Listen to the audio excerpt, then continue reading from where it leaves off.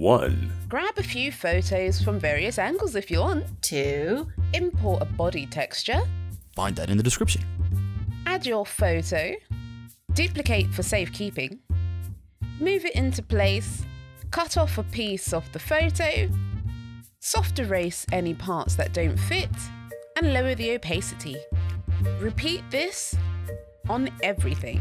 3. Once moved into place, filter, liquefy. Turn on show backdrop, tweak opacity when needed, move into place. Use this to help with the adjustment of the image. Repeat for every part as needed. 4. Once completed, use surface blur to remove skin details if you so choose. Once the skin has been merged, adjust levels to fit the skin's background.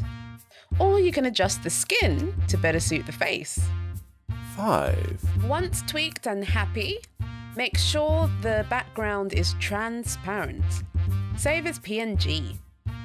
In Sims 4 Studio, CAS, part type, skin detail. Pick one. Import skin. Done.